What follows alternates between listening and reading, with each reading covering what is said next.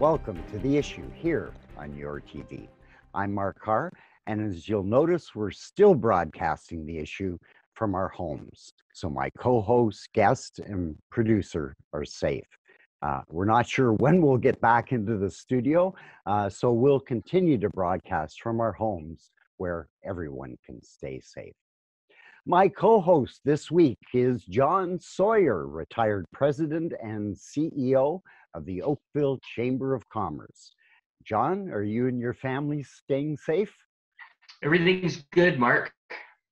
Good. That's what we like to hear. I want to cut this short and pass it over to you so we can get to our guest and the questions right off the bat. So I'll turn it over to you to introduce our first guest. Well, thanks, Mark. I am delighted to have Pam Damoff with us, who's a member of Parliament for Oakville North Burlington. I've known Pam for a long time. I think even before she was elected a town councillor. So at my time at the Chamber, we worked closely together and I always enjoyed her company. So Pam, I'm delighted that you could join us today. And the first question is, how are you and how are you coping? Well, thank you, John, and thank you, Mark. And it's wonderful to be with you today to talk about what's going on and unprecedented times. And I'm doing well. Thank you for asking. And managing my office has been closed since mid-March to the public, but we've been continuing to work virtually. And you know, as so many people are, we're continuing to serve the constituents of Oakville North Burlington, but we're doing it remotely and not in the office right now. Okay, so that just leads to the next question. The world's changed so much in the last 10 to 12 weeks. And what's a typical day look like for you right now? Well, you know, it's a lot of these kinds of meetings, John, or calls. Getting used to the squares on a computer screen, which is not my preference. I prefer meeting in person. I think there's a lot to be said for meeting in person. But, you know, when this first started on the very first Monday when my office was closed, we decided we would do a daily update to the constituents of Oakville North Burlington. And I know it goes beyond there, but primarily focused on our riding because people were craving factual information and so much was changing at that time on an hourly basis sometimes. So we've been doing an email every day. So I have a meeting every morning with my staff and we go over what we're going to talk about. They've been very well received. And then a lot of meetings like this, I continue to be Parliamentary Secretary to the Minister of Indigenous Services, so I have a call every morning with that group to talk about what we're doing in Indigenous communities, both on and off reserve. And then, of course, now the House is sitting, virtual Parliament, or a hybrid of virtual Parliament. So I'm online with a lot more squares when I'm on that. And then our committee, Indigenous and Northern Affairs Committee, is meeting twice a week. So I'm on those calls, Zoom calls twice a week for the committee meetings dealing with the COVID response in Indigenous and Northern Affairs. So you're still busy. You always had a high energy level, so I think it's good that you're kept busy. I just to tag on to what you were talking about communicating with the public. I understand you and Effie Terafalopoulos actually published a joint newsletter, which leads into my next question. I personally have been so disappointed in the level of political partisanship that has developed over the years. But I'm really pleased to see the level of cooperation between the federal and the provincial governments over the past 3 months. And I want to ask you, how can we ensure that level of cooperation continues in the future? Well, John, thank you. You and I have shared that concern about the partisanship because I've always felt that you can get more done if you're working together. And certainly, you're right. Effie and I, right from the very first week in March, we decided we would do a weekly update together because people wanted information from both federal and provincial governments. So we continue to do that every Friday as a joint update from the two of us. And people can go on to my website and sign up for that. We also did a teletown hall together along with the the mayors of both Oakville and Burlington. And I think that level of cooperation, it's still continuing. And I think there is a will by all levels of government, certainly by me personally, but I think you're seeing it from the leadership in the government too, to continue to work together, because we're seeing that we're dealing with an unprecedented crisis and we can't be playing partisan games right now. We need to be cooperating together. So I am hopeful that it will continue. It's critical, if we're serving the citizens of Canada, that all levels are working towards the same goal. So Pam, it was interesting to me just before we actually started recording. You were talking about Doug Ford and the cooperation between the provincial and federal governments, and this goes right to John's question about how can we ensure that this cooperation continues. well, I think you're seeing voices loud and clear across the province of citizens who say this is the way it should work. And I think that the more people continue to say that, the more that politicians will recognize that this is what people want. I found the last federal election absolutely horrible in how negative it was, how personal it became, and I think people across the country felt the same way, particularly in Ontario, and particularly in my riding for sure. In Oakville, North Burlington, I heard it loud and clear. So I think citizens have spoken really loudly. I hear a lot from people, and I'm sure Doug Ford and Prime Minister Trudeau do as well, hearing from people saying, please keep doing this, because this is what we want to see, is people working together, not working against each other. That's great, and let's hope it does continue. Pam, I've heard comments from the rural community about internet connectivity for schoolwork and for working. It has become, in my opinion, necessity, high-speed internet.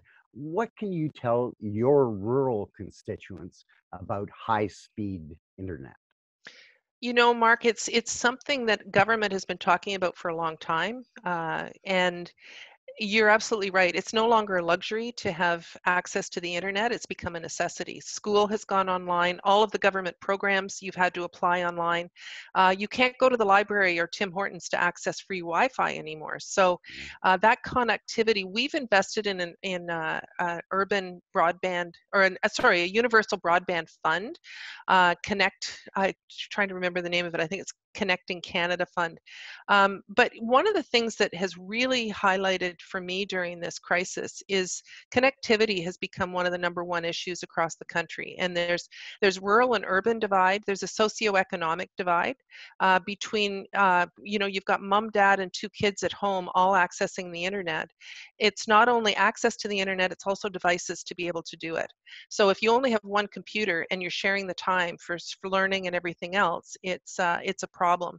And then you also have on reserve and off reserve, where you've got, even in some place like Six Nations, where there's limited access to the internet. So I think it's something that I've been speaking. It's now in Minister Monsef's office, but I certainly am making it a priority for myself to make sure that we are connecting as many people as we can to the internet, and also making sure they have the devices to be able to do it.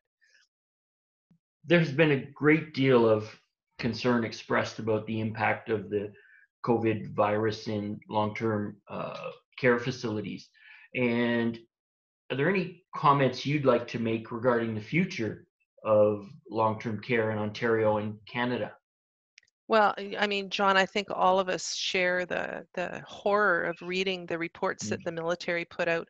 I wrote something myself about it. I had actually written to the Minister of Seniors, Deb Schultz, back at the end of April, to say we need a national review. Now, as you know, long-term care falls under the provincial government, but as we were talking earlier about cooperation, this is something that requires all levels of government working together, and that includes local government. Not all long care homes are run poorly, but we need to have standards. We need to make sure we're investing enough money into long-term care, and I think we require, in fact, Effie and I have already talked about this, trying to see how we can work together to come up with some recommendations on how we can deal with this going forward, because our seniors deserve to be living in dignity and with respect, and we should not be having soldiers working in long-term care.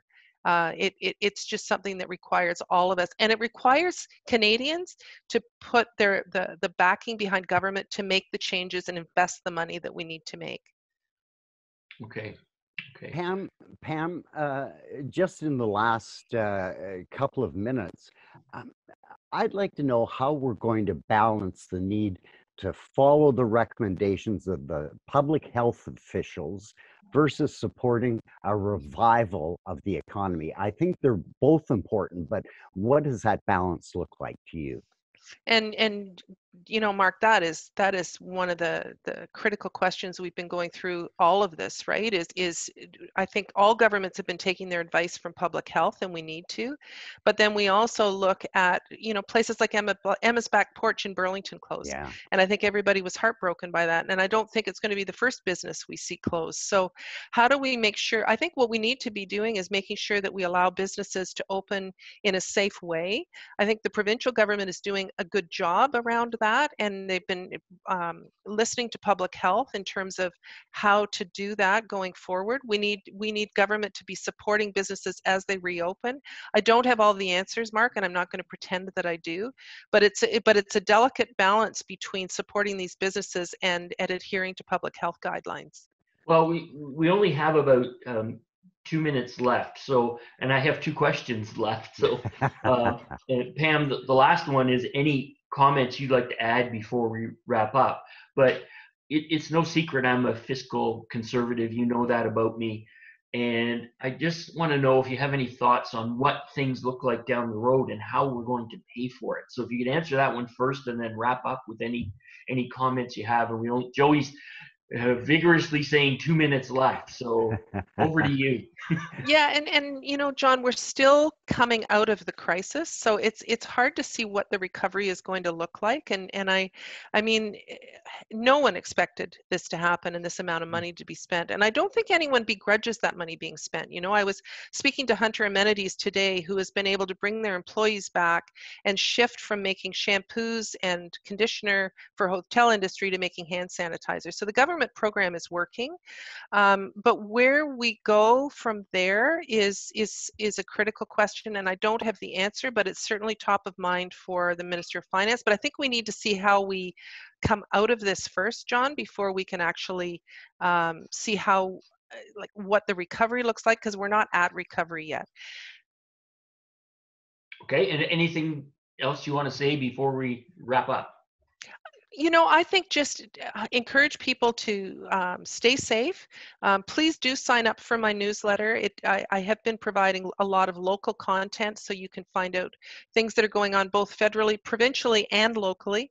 And I just want to thank both of you for continuing to keep our community informed about what's going on during this time. Pam, I do want to thank you for making the time to talk to us today on the issue and updating the community on the programs that are available, and remind you to stay safe. Thanks a lot. We'll be right back with the president of the Oakville and Milton and District Real Estate Board here on The Issue. I'm Mark Carr.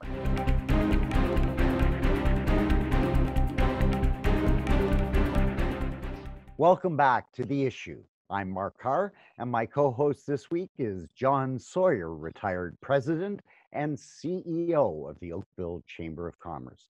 Nice to have you with us this week, John, and I'll turn it over to you to introduce our next guest. Thanks, Mark. Very pleased to have Richard Lima here. Richard is the president of the Oakville, Milton, and District Real Estate Board. Real estate is an important issue in Halton region, I think, as everyone knows.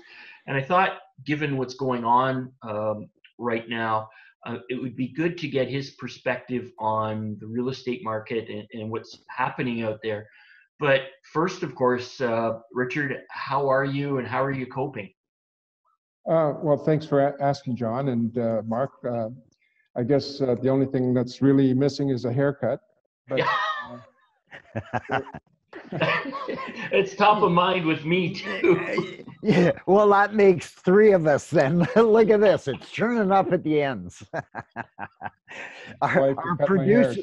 our producer doesn't have that that difficulty, so Joey's okay. Yeah, he's so handsome he doesn't need hair. Some of us are blessed. I get it. Anyways, you know, it's been 48 years of real estate. This is my second time as president of the board, but these times are really unprecedented. And, you know, we've had challenges before, 22% interest rates.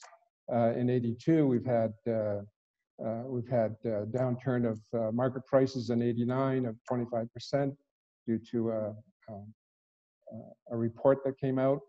But this is really unprecedented. So it's, you know, it's hit everyone hard, every business, and certainly in real estate, you know, we're essential. We're considered an essential business. And what I've heard said is that, you know, we've had 10 years of technology really cramped into 10 weeks of having to learn it all and to be able to manage. So how has your world changed in the last 10 to 12 weeks? Well, along with our excellent board team of directors and our hardworking real estate board staff, we've had to ramp it up and increase our communications and our support. You know, all of us as realtors, we needed to move quickly to adapt ourselves to this new way of doing business, of not being able to meet with people, to every aspect that we do is usually social in the sense that we're person to person, face to face. So we've had to ramp up our training and our support in that for our members. Okay. Richard, can you tell me, I mean, a basic tenet of your business is showing people or prospective buyers homes. How are you doing that in this environment? Well, a lot of the technology that has been readily available for the last 10 years, we've all kind of had to learn how to do this. And so a lot of showings today are either certainly by appointment where each party, the buyer and the seller, needs to acknowledge certain protocols, safety protocols. For example, for buyers, you know, not to touch anything, they need to have their mask, they need to have their gloves, they need to have, you know, wipes. And same with the sellers, we need to make sure that the property that they're going to see is ready with maybe doors open, cabinets open. So from the physical point of view, that has been a way that some people have gone out to view property. But the other great thing is we're seeing something like a 26% increase in the use of video and virtual tours, where it's a two-way situation online where you can go from one room to the next room and basically view a home along with measurements, along with all of the amenities of that home. You can actually visualize it virtually online. Okay, John. Thanks, Mark. So I think the big question is, and I'm sure it's on a lot of people's minds in Halton, is what does the real estate market look like today versus a year ago? Well, the statistics have just been provided to me today for this month. Coming up to the March 15th date, everything was robust. It was a tremendous marketplace, and clearly with the pandemic, the COVID, it did really shut things down in terms of the ability to go list and show homes. So for our marketplace, the big question is, you know, what impact? Well, it did stall a lot of the sales numbers because people weren't putting their home on the market, and those that did needed to sell. But the statistics that I received are pretty telling. that for example, prices over the last 3 months of March, April, May now are basically holding steady, about 6.4% actually increase over average price, 6.4% increase over last year, and 7.2% median price. So as many Really, homes above as below.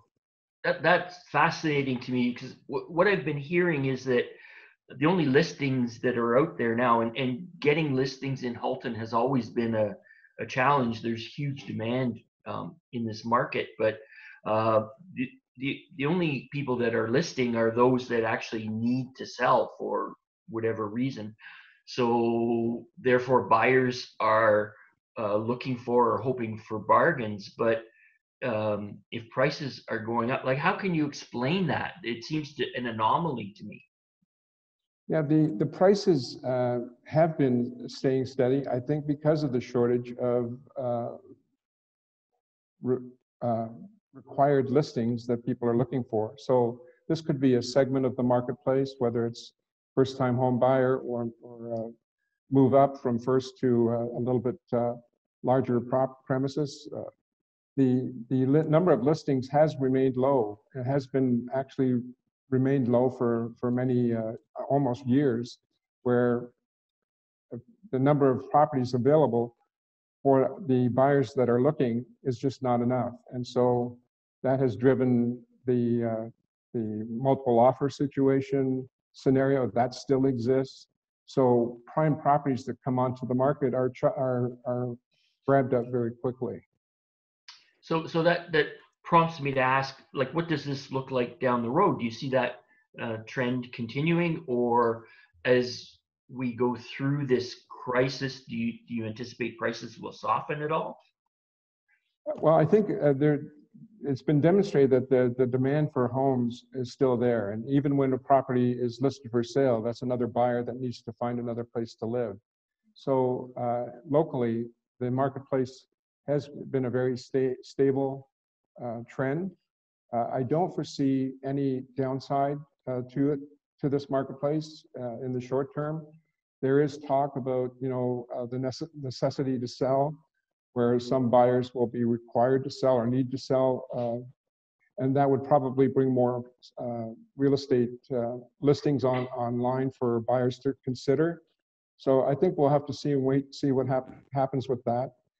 We do know that with this COVID, there has been a number of home sellers that have had to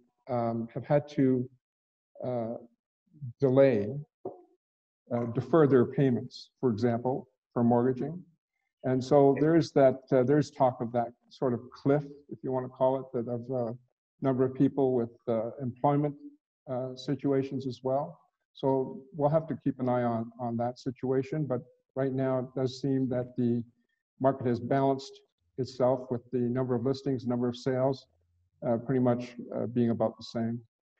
Richard, I know a big factor in the real estate business is mortgage rates. Yes. Can you tell our audience what the mortgage rates are approximately now, and do you expect to change as we move through this economic time into the new reality? Do you expect mortgage rates to increase or decrease? I don't know how far down they can go, but can you talk about the mortgage rates? Absolutely. So, we just talked about it at our Mindset Monday meeting, and our Polo Loans, our mortgage people mentioned that rates have really come down to phenomenal, excellent rates of 2.64, which also easing off on the required the mortgage rate that they base it on is usually about 2 or 3% higher for qualification. So they've eased up on the mortgage rules a bit to allow for more buyers flexibility. But rates have been actually recently much preferable, much excellent. The mortgage rates have been excellent at 2.64, and with that, it has drawn more new buyers. The increase of applications by new first-time buyers has increased, so we're now seeing that happening. I think there's some optimism that they might be able to get a deal. So what would you tell somebody who's looking for a home right now in this environment? Same message I tell every buyer that is thinking of buying, and that is to take the time to reach out to a mortgage broker or a mortgage lender that perhaps your agent has recommended, and have that 15-minute conversation with your buyer. One of the things that we talked about this morning is that we're now going to be able to have more, remember first-time buyer seminars? Well, we're going to be, with the Zoom technology now, it makes it much more convenient for first-time buyers to hop on the line with a mortgage broker and talk about the qualifications. Every scenario is different. Everybody has a different covenant that they're bringing to the table, and so with the mortgage rules changing, this is an important step along the way of buying a home. Wow. I had to smile when you mentioned 1982. We carried our mortgage for a year at 20%. And that was a real challenge at that time. John, just an interesting sidebar. You know, my brother has been at the provincial, federal, and now municipal level politically. And it was that time frame that gave him impetus to get into politics.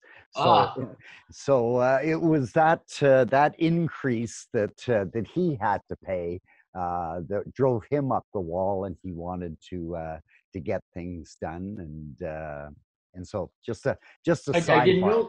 I didn't know that. Good to know. Richard, yeah, Joey's giving us the wrap up. So I want to thank you, Richard, for joining us today on the issue. So thank you very much, and remind our viewing audience that these are difficult times. The Issue and Your TV will continue to provide relevant, up-to-date information. So you can always check in with Halt News each weekday for local news. So Richard, thank you very much. John, we'll see you next time, and join us next week for The Issue, truly local. Stay safe, everyone.